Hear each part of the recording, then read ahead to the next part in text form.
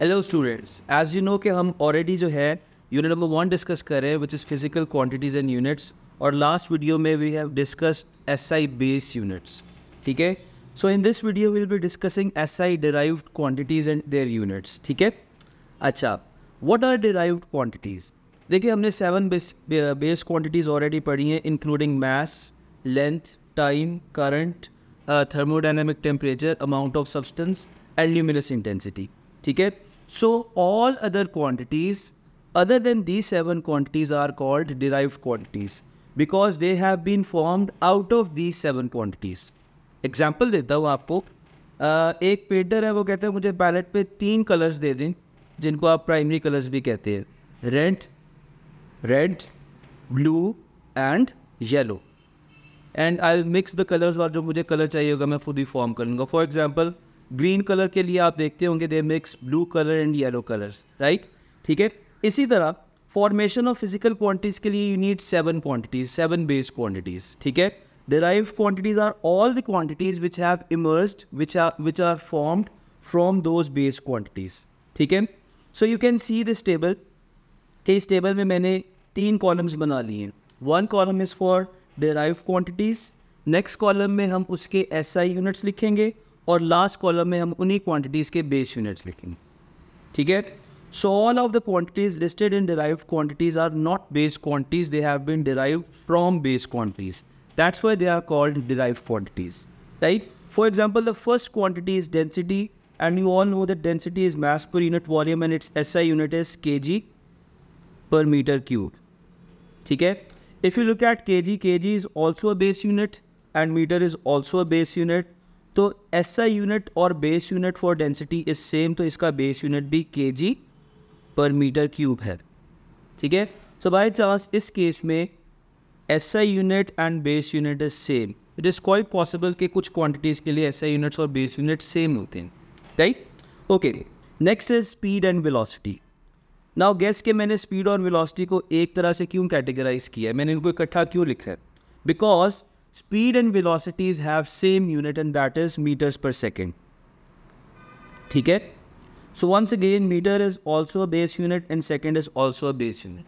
ठीक है, so the derived unit for speed and velocity is once again meters per second. ठीक है, students यहाँ तक देखें कि जो 2 क्वांटिटीज़ हैं by chance they have same SI unit and same base unit, लेकिन ये हर केस में नहीं होगा. Moving on, the next physical quantity is acceleration, and you know the unit of accelerations are meter per second square, और इसका base unit once again metres पर second square ही होगा, because इस केस में भी metre and second both are units of base quantities, right. Okay, the next one is a bit different.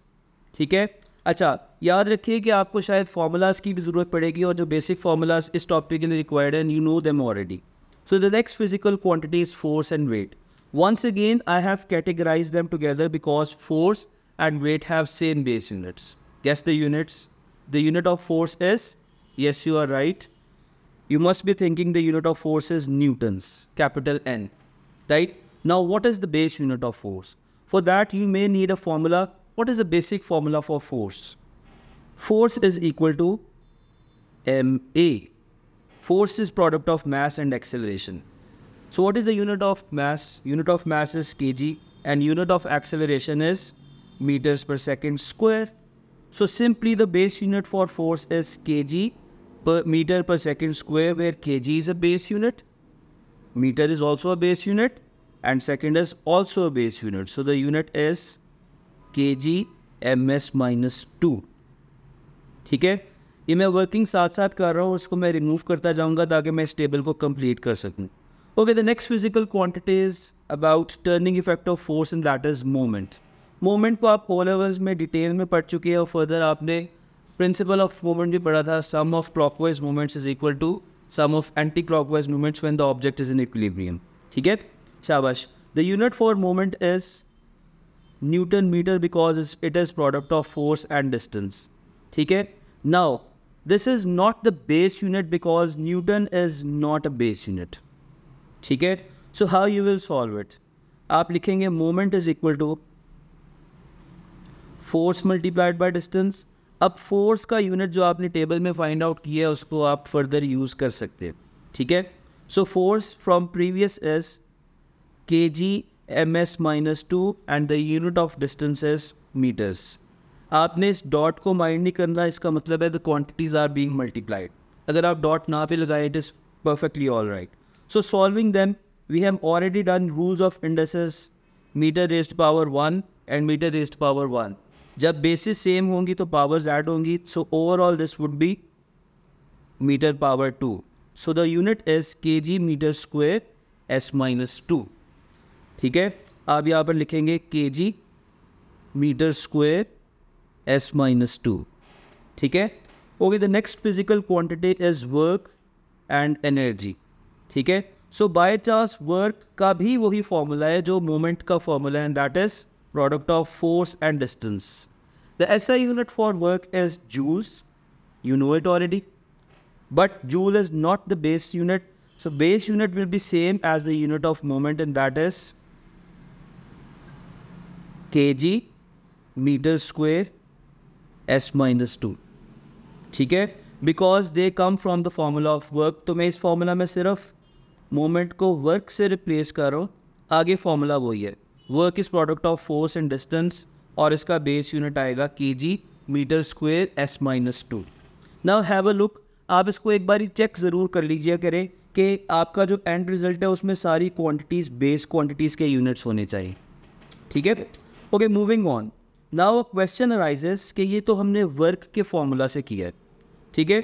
What if I want to do it with the formula of energy? So think a formula of energy. आपके mind में एक formula of kinetic energy शायद आए, kinetic energy is equal to half mv²। याद रखिएगा ये जो multiplying factors होते हैं, जो नंबर्स होते हैं, दे आर यूनिटलेस। सो ज़रा इसको सिंप्लीफाई कीजिए। The unit of mass is kg and the unit of velocity is metres पर सेकेंड, और इसको फर्दर स्क्वायर करेंगे, the end result would be kg meter square second minus 2, ठीक है। तो आपके पास एग्जैक्टली वही यूनिट आ रहा है जो कि यूनिट ऑफ वर्क है, ठीक है। तो यहाँ से हमें पता चलेगा कि अगर आप एक फिजिकल क्वांटिटी के डिफरेंट फार्मूलाज को भी यूज़ कर लें, you will and up with same results, अगर आपने कोई मिस्टेक नहीं की, राइट। मूविंग ऑन, कोई और फार्मूला सोचिए एनर्जी का। One of the formula of energy is mgh, and which energy is this? You must know that this is formula of gravitational potential energy, right? So mass का unit kg, g का unit meters per second square, और height का unit as meters. Upon simplification, once again you will get kg meter square s minus 2, which is once again same as the unit of work, that is kg meter square s minus 2, right? So this is how you can find out the units. So for working मैं इसको erase कर रहा हूँ, ठीक है। Meanwhile you are finding out the base unit of power, ठीक है। Okay, what is the SI base unit for? Okay, SI unit for power. The SI unit for power is watts. Now work it out, its base unit. What is one of the formula of power that comes in your mind? Power is equal to energy per unit time या work done per unit time, ठीक है। इससे आप इसका base unit find out करेंगे। Energy का base unit आपने previously find out कर लिया है, which is kg metre square s minus 2, and the SI unit base unit of time is seconds, ठीक है। अपॉन सिंप्लीफिकेशन सेकेंड की पावर डिनोमिनेटर में 1 है, न्यूमिनेटर में -1 हो जाएगी, and upon simplification you will get kg metre square s minus 3। So the base unit of power is kg metre square s minus 3। तो मैं बेस यूनिट के column में इसका बेस यूनिट लिख रहा हूँ, which is kg metre square s minus 3, ठीक है। Okay, the next physical quantity is pressure, ठीक है। नाउ थिंक कि आपको प्रेशर का कोई फॉर्मूला पता हो। अब आप देखेंगे कि आगे आने वाली सारी क्वांटिटीज़ में we are taking help of the formula, ठीक है। Now what is this stress and young modulus? For now याद रखिए कि इसको हम नेक्स्ट चैप्टर में पढ़ेंगे, which is deformation of solid. अभी के लिए याद रखेंगे प्रेशर, स्ट्रेस और यंग मॉडुलस का SI यूनिट पास्कल्स ही है। इनफैक्ट स्ट्रेस का तो फॉर्मूला भी सेम है, that is force per unit area, right? Now for base unit, write one of the formula of pressure that you know. Pressure is force per unit area. You have just worked out the base unit of force, and that is kg meter square s minus 2, and the unit of area is meter square. ठीक है, upon simplification metre की power denominator में 2 है, numerator में -2 होगी. This would be kg meter 1 minus 2 second minus 2, and this is kg meter minus 1 s minus 2. So the base unit of pressure is kg meter minus 1 s minus 2. So do you know any other formula for pressure? Yes, you know, and that is pressure is equal to, pressure exerted by fluids is equal to rho gh. And I am leaving this part up to you कि इस part से भी आपका same base unit आना चाहिए, that is kg meter minus 1 s minus 2. Okay, the next physical quantity is momentum. As you all know that momentum is product of force, it is product of mass of an object and velocity of the object, and its SI unit is Newton seconds. What would be the base unit of momentum? देखिए ज़रा formula देखिए. Momentum is equal to product of mass and velocity. ठीक है, the SI unit of mass is kg and SI unit of velocity is meters per second. ठीक है, kg, meter or second all are the base quantities. That's why the base unit for momentum is kg ms minus 1. अच्छा बच्चों, एक common mistake करते हैं students, इसका SI unit Newton seconds याद नहीं रखते.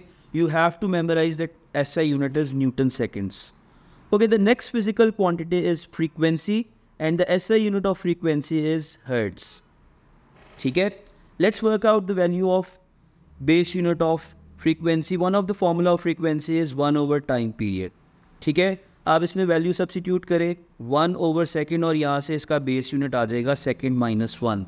So the base unit of frequency is second minus 1. Okay, एक और फॉर्मूला फ्रीक्वेंसी का सोचें, और any formula that includes frequency, and that is velocity of waves. शाबाश, रिकॉल करें, what is the formula of velocity of waves? Velocity of wave is product of frequency and wavelength. V equals f lambda, right?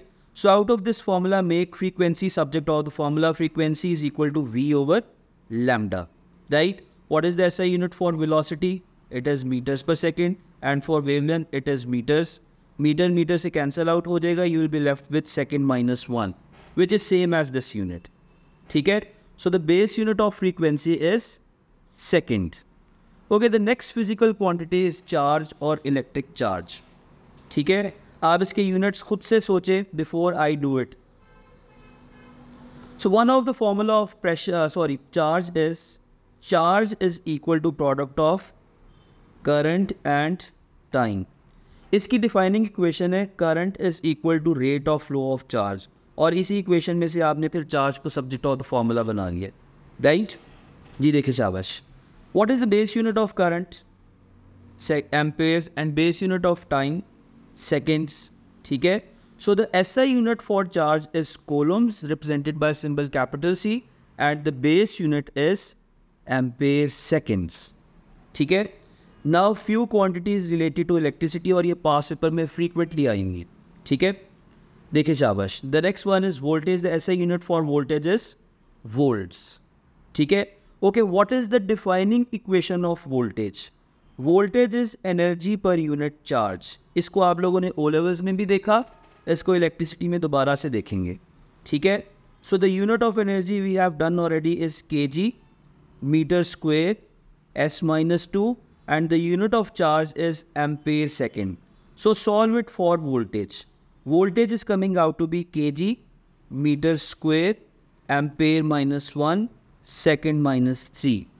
ठीक है, सो ये थोड़ा सा lengthy है, आपको थोड़ी सी प्रैक्टिस चाहिए होगी, but you can always find out using this method that unit of voltage is kg metre square ampere minus 1 second minus 3, right.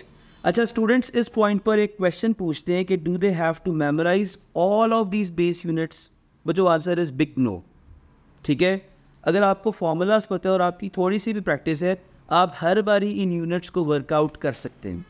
तो मैंने भी रट्टा नहीं लगाया हुआ, आपने भी इन यूनिट्स को मेमोराइज नहीं करना, ठीक है। Okay, the next physical quantity is resistance. Think of an equation that contains resistance. One of the famous equation defined by Ohm's law is V equals IR, ठीक है। So here is resistance, make resistance subject of the formula. Resistance is equal to voltage over current. What is the SI base unit of voltage?